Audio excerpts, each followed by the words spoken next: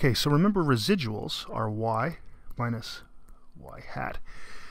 So if we have a line, there's your y hat line. Okay, remember that? That's y hat, and these are all y's.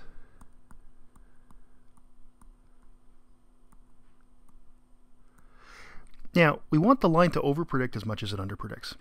So when I talked about residuals, we want that's what these are. These are the residuals. That's the distance from one of these to there, okay? From one of the predicted, from the actual line, I'm sorry, to the predicted line.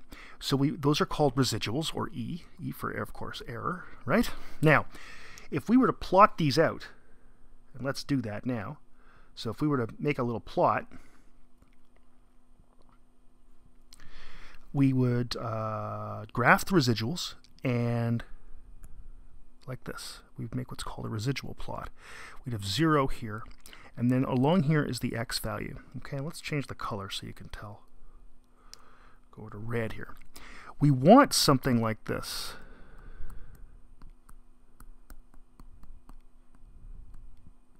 That's what we want. That shows us that we're overpredicting as much as we're underpredicting. Okay? However, now let's just do that. With something like this, let's do another residual plot. Nice big one here, we can see it better. And we'll use red again. What if we had something like this?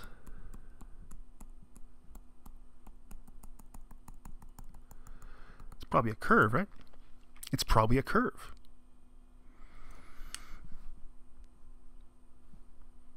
What if we had something that looked like this? Let's use red again. Let's become our standard. It looks good. Whoops, that's, sorry, ignore the line there. I slid my stylus. Ooh, look at it. It starts to, the errors get bigger as time goes by. We shouldn't have that. It should be the case that it doesn't matter what size the x value is, because remember, along, that's the x variable, along the x-axis. And this is showing us that as x gets bigger, the prediction errors get bigger. That's no good too. What we want is something that looks more, let's just put some more dots in so we end up with something good here. What we want is something where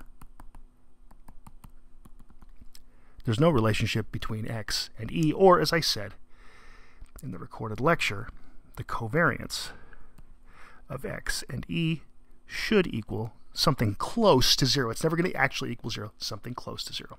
Okay? Hope that clears anything up that wasn't clear.